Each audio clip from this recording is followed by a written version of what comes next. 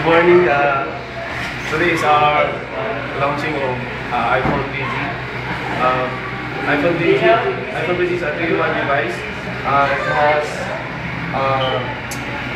revolutionary mobile phone and widescreen iPad and breakthrough internet device. First, I will introduce a revolutionary mobile phone. To make a call, just tap phone icon. Then there are so many ways to make a call. If the first time to call that number, so just tap iPad, then dial that number. Or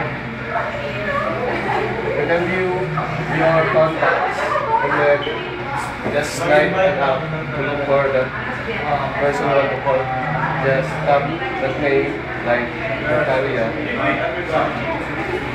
Then just tap number, then you can make a call.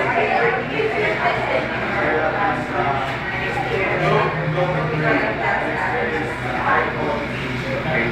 Second is widescreen iPad. So just tap iPad. Oh, go back.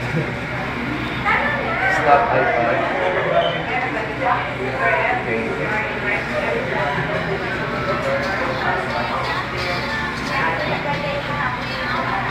Okay, if you want to go to playlist, then you can do your playlist like right, yes, you can select a lot of songs with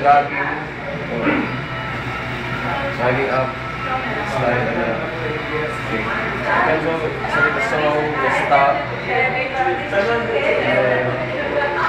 choose song. This is called cover flow. So you can choose songs and just dragging, slide, or just like if you want to play that song, just tap, then yes, another song.